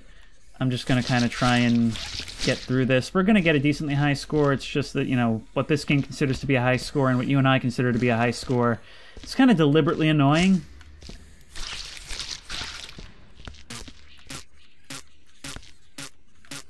Ah, there's still a whole bunch on the ceiling that I didn't see.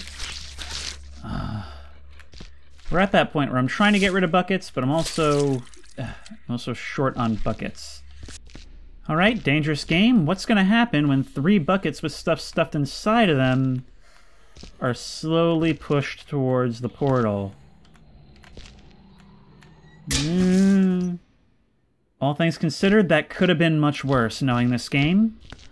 And we can use that to clean up the ceiling, which should be among the last of the stains we actually have to get. See what I mean about stuff just kind of blending in with the textures?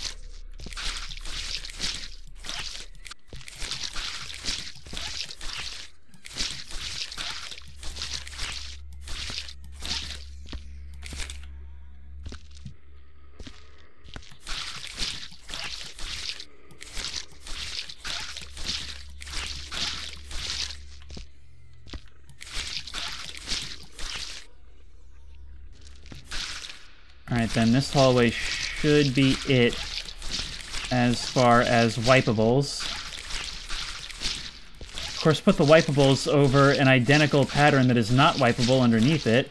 That's fine. That's all well and cool. But as this place, that's walking always startles me when it happens as I'm walking.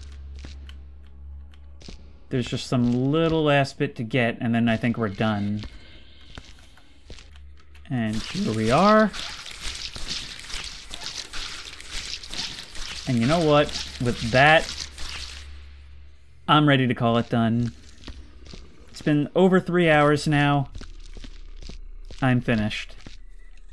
So, the impression that I'm starting to get from these horror-themed modded maps is that, on the one hand, they're really cool to see. I feel like they're a great fit for this game because, I mean, sci-fi and horror often intermingle, and that's kind of the inspiration that a lot of the base game mechanics and levels already have.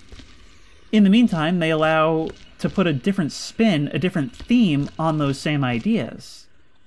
But I feel like the ones that I've played so far haven't really played to the strengths of Viscera cleanup detail, where, of course, it's sort of inherent to the setting that they want to be run down and dingy, but I feel like that takes away from it a little bit in that you don't really feel like you're cleaning it up, just kind of emptying it out.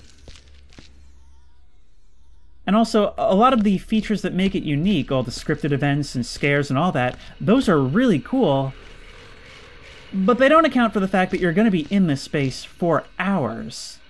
At least not in the way that the House of Horrors map did, where there was constantly new things around every corner. And while it didn't have a lot of scripted scares, it did just have a lot of space to explore, a lot of story to get through. Oop.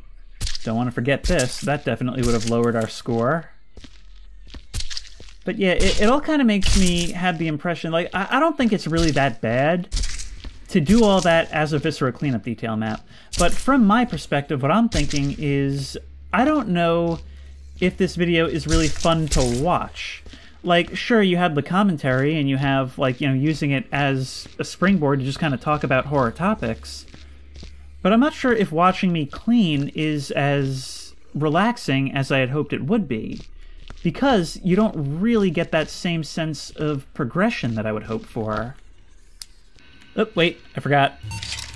I don't care, I'm done, and the Union's got my back. Let's see how we actually score.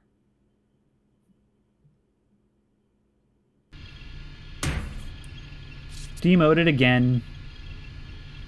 You return to your office after doing the barest minimum asked of you. Mm-hmm.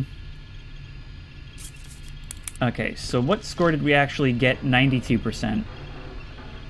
Alright, well I wasn't going to go around for another half hour picking up every little knife and plate. But anyway, if you like this video more than my employers like me, please remember to like, comment, and subscribe for more creepy and comfy content. If you have any ideas for other videos you think I should do, the best place to suggest that will be at the Discord, which I will link in the description. If you want to try any of this out for yourself, those links will also be in the description. And as always, I will see you in the next one, after I get my payback on management with some of the tools I've acquired over these job sites.